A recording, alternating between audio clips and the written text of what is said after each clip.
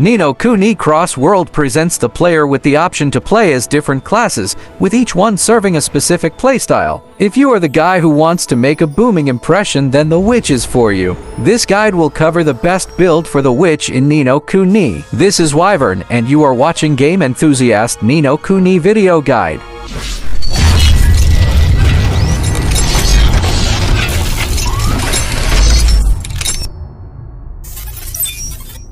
In Ni no Kuni Cross Worlds, witch is the class with the most destructive potential, but all that power comes at a cost. The cost is to be paid in the form of a fragile body. The witch is the official glass cannon of Cross Worlds, with AoE attacks obliterating enemies that dare to come close to debuffs that can help the whole team. The witch has got it all. In this guide, we bring you a build that will help you unlock the true potential of the witch class.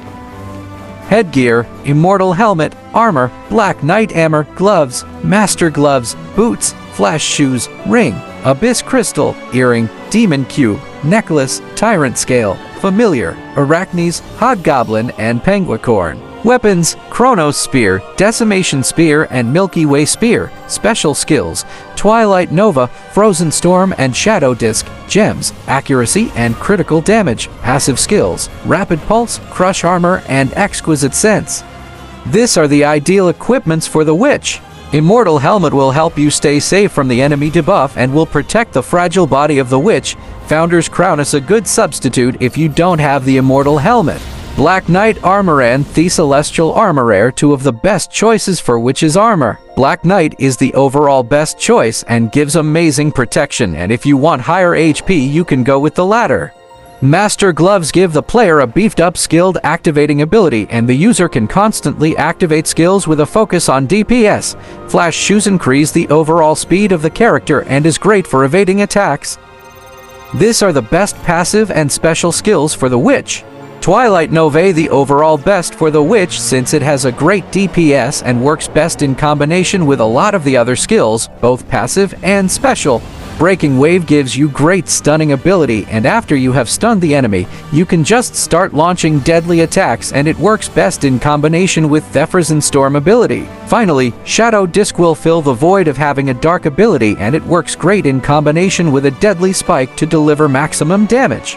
The witch is DPS glass cannon, and it's very important to choose passive skills that will increase the overall DPS of the build. Thus Rapid Pulse, Crush Armor, and Exquisite Sense will be the best combination for all sorts of builds. These are the best familiars of the witch.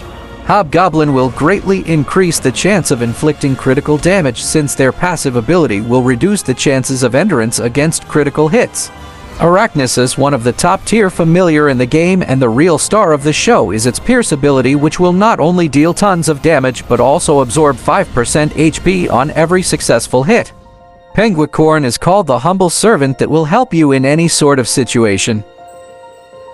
These are the best gems for the witch. Accuracy should be the main focus when you are playing as a witch, even more than a critical hit, because if you hit your shots, then you have higher chance of surviving with a weak body. The accuracy critical build is the way to go while playing as a witch. Abyss Crystal will give you 100% of attack as water damage per hit. Demon's Cube will give the player a 10% extra chance of dealing 200% attack as fire damage to a nearby enemy. Finally, Tyrant Scale will have a 5% extra chance of creating a shield to nullify attacks when attacked.